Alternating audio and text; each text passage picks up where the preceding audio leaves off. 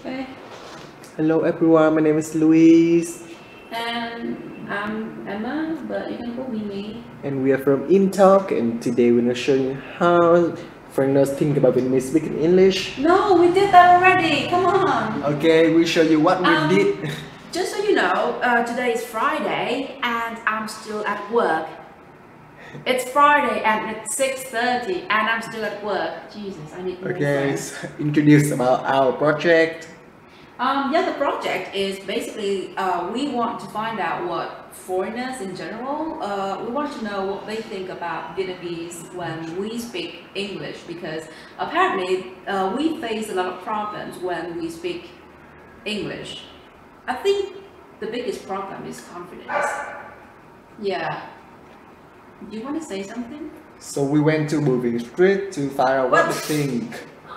That was so bad. Okay, and now so let's enjoy it.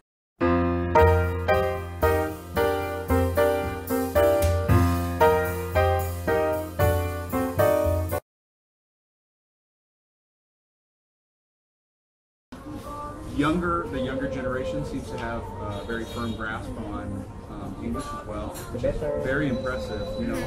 And I notice a lot of frustration when people can't, you know, recall certain English words, and I say it's okay. You speak very much more English than I speak Vietnamese, so don't beat yourself up. Okay, so the thing is, don't be too shy, right? Don't be too shy. It's exactly sounds that Vietnamese people find very difficult. The SH sound, sh. Any S's in general. Children, when they're younger, to pluralize anything is a very big deal for them. They can't really, like, they don't move between plural and the singular very easily. It all sounds singular most of the time. Can I speak on that for a second? Yeah. My name is Alex.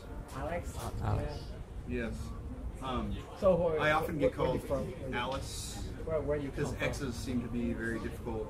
There's no X sound in the Vietnamese language. That's understandable. So I try to take time to. It's like an S, but only cut in half. Alex. You have to separate the words, yes. Right? Separate.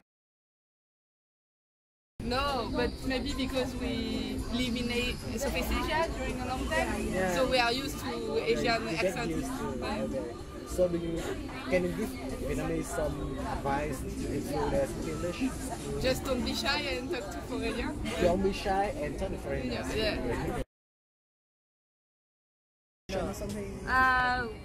Like first couple of days, it's a bit difficult to understand, but once you get to know the accents, it's okay.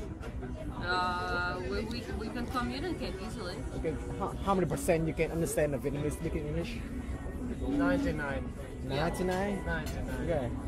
Oh, really good. Thank you.